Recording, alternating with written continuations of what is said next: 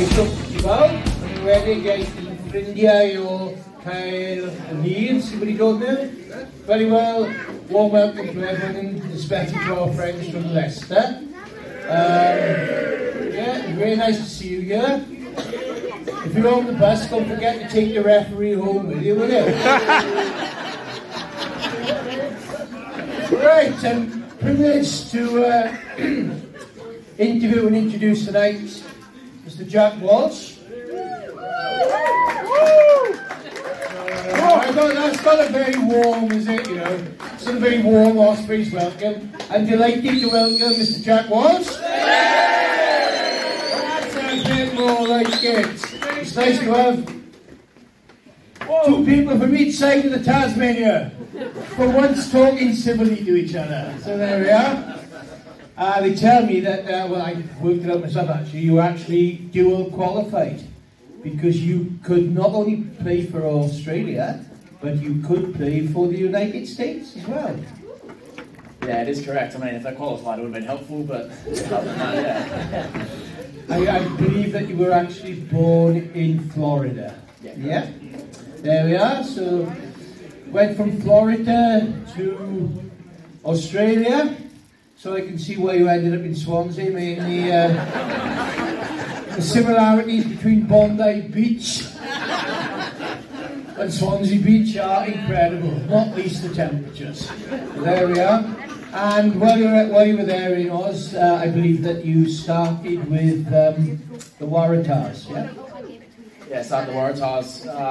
Played rugby league growing up, to be honest, and then started the Waratahs for a year or so before obviously coming over Northern Hemisphere. Then did 2 years at Exeter. It's obviously quite a good place to apply your trade and learn about, I guess, the game of 15s. And then this year I've obviously ended up in Swansea and been enjoying my time ever since. Absolutely. I believe that you played sevens as well, didn't you, was it for Australia or? Yeah, a little bit of sevens to the A grade stuff, but don't think I'm fit enough for that, so in terms of 15s. And your background is actually in league, I believe. Yeah, I played a lot of league growing up. Obviously, Boothie's worked with a lot of, I guess, sort of league background players, George Ford at Bath and those sort of things, so yeah. I guess there's a fair few similarities coming through there. And I believe there was a particular league player that you were quite fond of. Was it Ben Thurston? Am I right? Or that'd be two of them, Benji Marshall and Jonathan Thurston, but yeah. Jonathan Thurston, sorry, yeah. Yeah. Definitely a lot of a local hero. Yeah, a lot of my going up those two as much as possible when I was younger. Yeah. But I think I can say for everybody here that I think he played a wonderful game tonight. Yeah. It's you know, every time we play the Tigers, I got to say it's a good occasion. We've been up there with a wonderful welcome, and I'd like to say that you're having the same down here. So there we are. So tell me now, then, why the switch from league to union? Is it because it pays more? Used to pay more before union was professional, pal. But there we are. No, I think the school I ended up going to, senior school, was a union dominant school, so started through there, and then I guess union, away from the actual game itself, provides so many good opportunities, like this one here. Yeah. League, you're stuck in Australia really, unless you want to go play Super League up north, which is a bit too cold for me, I think. Yeah. I'm not living here, so you decided for the warmer climate? Yeah. I was going to ask you, what to date has been your most significant rugby moment? Apart from being interviewed by me, of course, but that goes without saying. I think everyone remembers their first games, and obviously had a pretty memorable first game for Ospreys here at the start of the year against Scarlet, so that's a big one. That was down there, wasn't it? That was down there. Didn't you level the game with the last kick of the game almost? Am I right? Yeah, draw at full time, so yeah. It was quite a memorable game. Yeah, well, it won't be, because I mean, there's the thing about playing the Scarlets, isn't there? It's not just beating them or drawing with them, it's beating them or drawing with them when they think they're going to win. That gives another sort of dimension to it, isn't it? Right, have we really got... oh yeah, no. Now I understand that, well, if you weren't a rugby player, what would you have become? I would have loved to be a surfer, there's no doubt about that. Didn't quite have the talent for it. So, yeah, instead of the warm beaches, now I'm in Swansea. Is that a surfer now on the... Yeah, well, you've got Llangenneth, which is brilliant. So I'm not going to trade it, but so you're a surfer on the waves, not on the computer then? No, not so much surfing on the computer. And my last question, I ask everybody this, and generally speaking, I get the same answer. Who is the worst roommate in the... Oh no, it's two questions. Who is the worst roommate in the Ospreys? I haven't had a whole lot of experience, but so far, Max Nagy was a bit of a pain in the arse in 2 weeks. I'd say that's one for sure. Well, that's quite the relief actually, because usually everybody comes up here and says Nicky Smith. But there we are. And one more question. In your opinion, obviously it's Ethan, right? But in your opinion, who's the snappiest dresser in the squad? That is a good question. Definitely not Max Nagy again. I would have to say one of the Southern Hemisphere boys would be going down between Ethan and myself, to be honest. Marky Collins is a little bit too old for it, but in there. Got a good surname, though, isn't he? He does. Collins, yeah, right, there we are. It's my surname, in case you don't know. Right. Well, thank you for coming over. It's lovely to see you. And we wish you all the best for the rest of your time with us. Thank you very much. Appreciate it, guys. Thanks to all the supporters for coming out.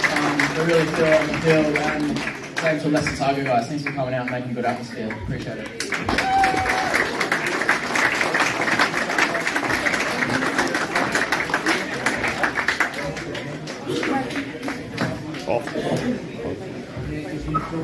Ethan Roots, everybody. I'm not going to go through this straight because, to be honest, I didn't do a lot of research. Sorry, it was making me a bit busy. So you started in North Harbour? Yep. Yeah? Sorry, yep. Yeah?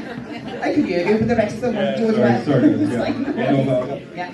And Canterbury signed, but didn't play? No, I played one game, 4 strong minutes. Yeah. But yeah, didn't get too much game time down there, to be honest. But it was still a really big year for me in terms of learning and developing myself as a player. Anyway. Not a bad team to be with me, though. No, it's bloody. They churn out All Blacks, so it's a good group to be around. Yeah. Definitely. And then you decided to make a switch, and you came to the Ospreys. Yeah, down to Swansea. That was it's funny how that came about actually. Toby was on the blower to my agent, and he was keen. And originally I wasn't going to come over because it was just a little bit too far away for me with my family and that young family. But yeah, I ended up coming over on a short-term contract and enjoyed it, so hung around. And guys at the back, alright, I know you all would have a chat and everything, but the guys are here for literally a few minutes. So if you could hold your chapter just for a few minutes so everybody can hear the conversation, because not all the speakers are very good around here. Thank you. So, went to South Africa. Yep, top Tough time, wasn't it? Yeah, it was good though. Saw a lot of the young boys change and come out of the shells over there, so I was really good in that factor. And you know what you're going to get in 2 weeks in South Africa. You know it's going to be tough, it's going to be hot, and they're going to bring physicality. So it wasn't nothing that we didn't know was already going to come. I think I could speak for everybody who watched that game last week. That's probably one of the standout performances of the season so far. To have players out there who are not eating for days, were spewing and other stuff, and playing, and then put that team together against a team that, beat Cardiff the week before, but made 10 changes to the team that played us, and had the internationals back, where we didn't have the luxury of that. So, a great game. Yeah, it was a good game. I think we saw out there all the boys digging in really deep as well. Like you said, lots of illness, a few injuries, late changes, so much changes last minute, and the boys really came through and just left it all out on the pitch, really. He did. He deserved more than 1 point to take from that 2 games, I think, to be honest. So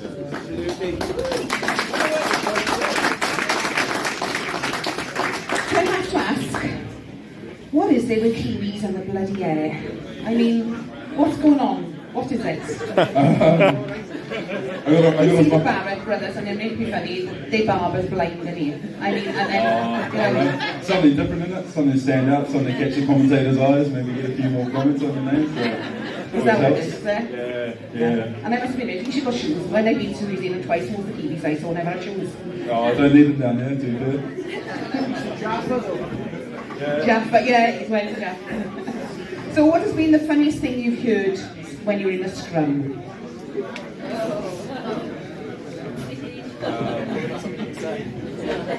So mate, we can block the children's ears.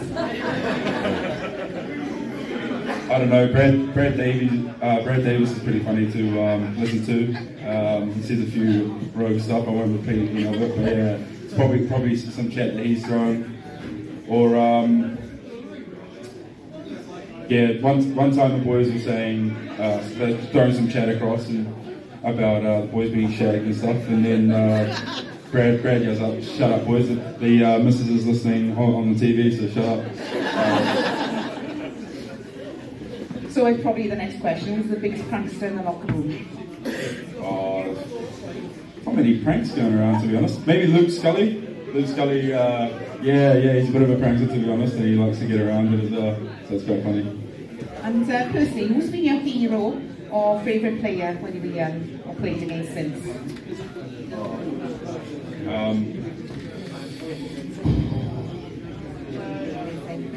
Yeah, I didn't watch too much rugby growing up, to be honest, but when I was watching... You're really Kiwi. Yeah, fake Kiwi, fake Māori as well. No, maybe Rodney Surialo or Jordan Kerr, those boys, I just like their physicality, and they just left everything on the pitch every time they played, and same position as well, so... Yeah. And being in the pack, who's the best goal kicker in the pack? Sorry, best goal kicker in the pack is Reece Henry for sure. Yeah. Goals, placement kicks. Yeah. The guys have been on honestly, seriously. The second person said that now. Oh, it's ridiculous. You seriously, it's like he spends more time kicking than he practices the scrums. Oh, he's got a great hand. He is a 10 in a props body. That's unfortunate, isn't it? Oh, he's getting slimming words at him. So next week, big game. There's quite a few people going out to watch you. I hope it's warmer here than what it was here tonight. Yeah, we actually checked the weather on the way in. I thought it was going to be warmer, but Jack corrected me. It's actually just as cold out there. I see that, yeah. And we're playing at 9 o'clock at night, so... yeah, Kathy, we've got to pack big coats still. We nippy out there, so pack your warms. Yeah, well, there's a few of us for you that are going and a few at the back, so hopefully we can see you there. And just wish all the lads all the best.